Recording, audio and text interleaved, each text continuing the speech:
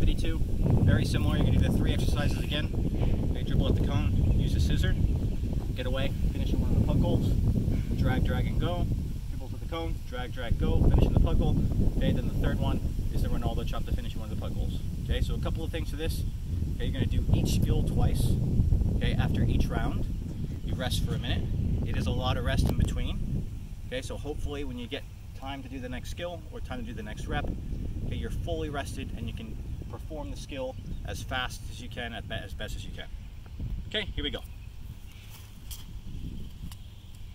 Okay, so the first skill again, okay, is the scissor.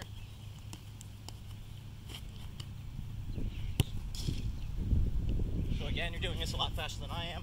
So we do this twice. Okay, we get into the next skill. Okay, next skill being the drag, drag, and go. Okay, and then we get to the final skill. Okay, the final skill will be the Ronaldo chop.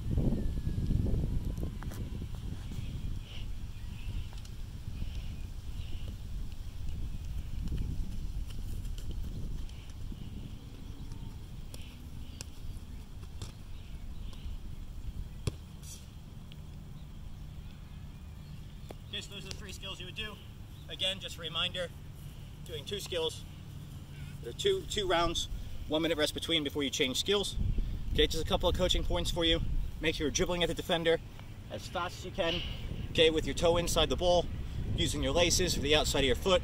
Once you make the skill, okay, be sure to explode and get away, and try to finish in either of the puck goals as quick as you can. Okay, if you really want to challenge yourself, okay, you can make the distance bigger. If you have more distance, you can strike across your body into the furthest puck goal. If you don't have many goals like this, be creative, set up cones, use poles, use your garage, use your fence, do whatever you can. Okay? Thank you guys very much. Hope you have a great week.